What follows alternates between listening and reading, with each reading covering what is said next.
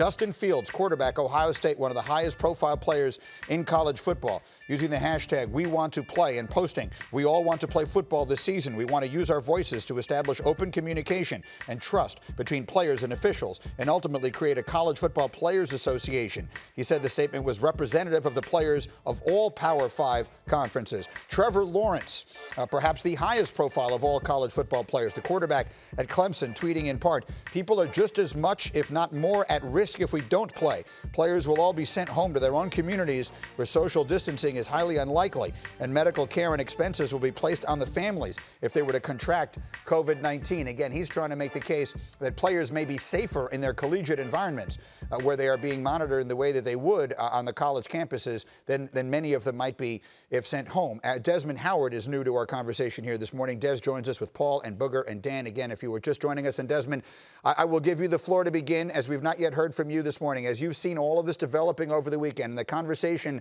about the real possibility that the college football season could be called off, what's your reaction this morning? Well, Greeny, it's the news that we all knew was possible, but we never wanted to see it happen, and to watch it unfold the way it did this weekend. I tell you, it was sad, because about a week ago we got the schedules, and at that point we're looking like, okay, there's hope.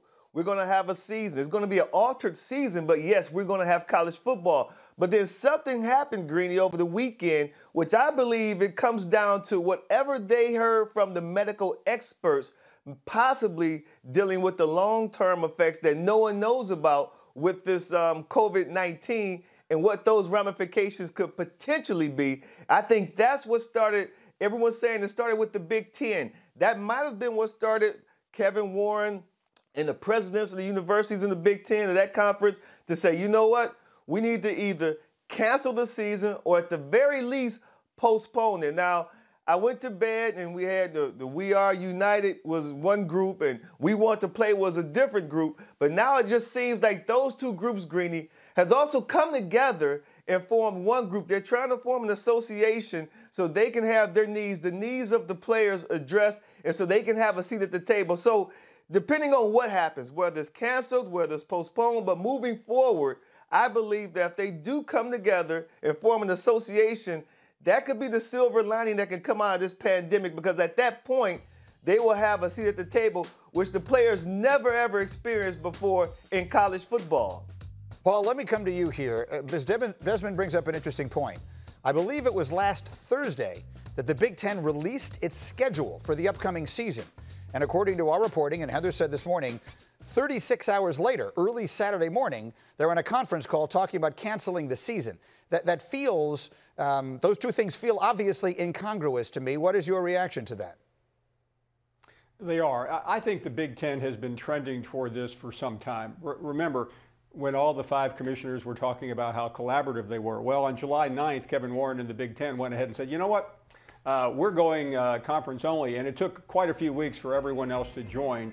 So that's the concern, and the Pac-12 will go along with the Big Ten. The Pac-12 has always been joined at the hip, as everyone knows, with the Rose Bowl and everything else. But the other 3 are where the action is right now, and I think there is still a lot of infighting going on. Can the SEC, Big 12, or ACC go it alone? And the feeling really is that they probably can't. They're going to try. They're going to get a lot of encouragement. But the real disconnect here is just what Desmond was talking about, the players. I know that you hear conference commissioners and ADs and coaches talk about, we want to listen to the players. We're having thoughtful conversations. But the idea of the players forming a union scares every administrator to death. They don't want to deal with it. Mark Emmert has tried not to deal with it for many, many years, which is why we still don't have NIL.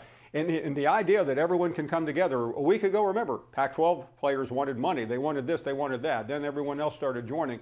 But that's the thing to keep your eye on.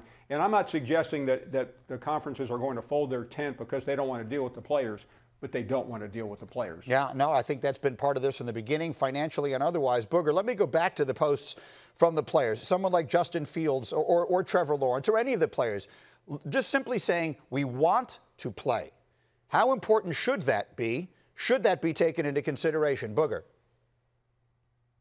Well, Greeny, I think you have to take it into consideration because those are the guys that are actually going to be out there on the field. And I applaud Trevor Lawrence and Justin Fields and any player around the country who has the thought process to say, let's come together. Let's put all of our voice together so we can centralize and get everything that we need and things that we want from healthcare, from universal testing, et cetera, et cetera. But Greeny, at the end of the day, here's the issue.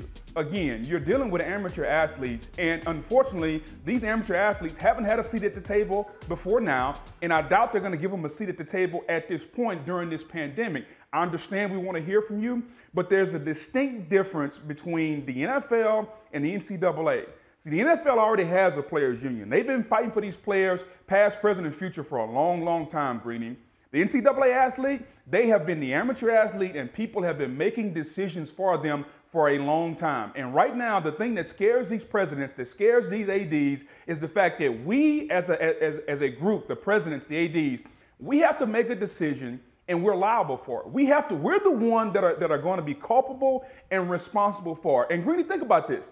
There's an offensive guard at the University of Tennessee named Trey Smith. He is the best guard in America. Well, guess what? He suffers from blood clots and a blood issue. Now, what happens if the best guard in America goes out and plays and COVID affects him in an adverse way?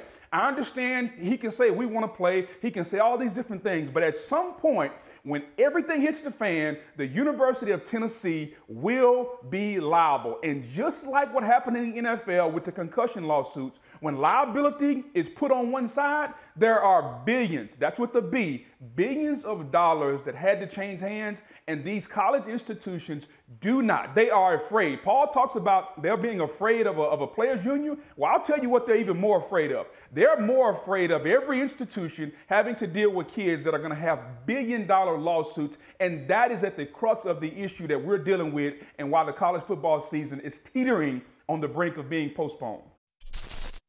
Thank you for watching ESPN on YouTube. For live streaming sports and premium content, subscribe to ESPN+.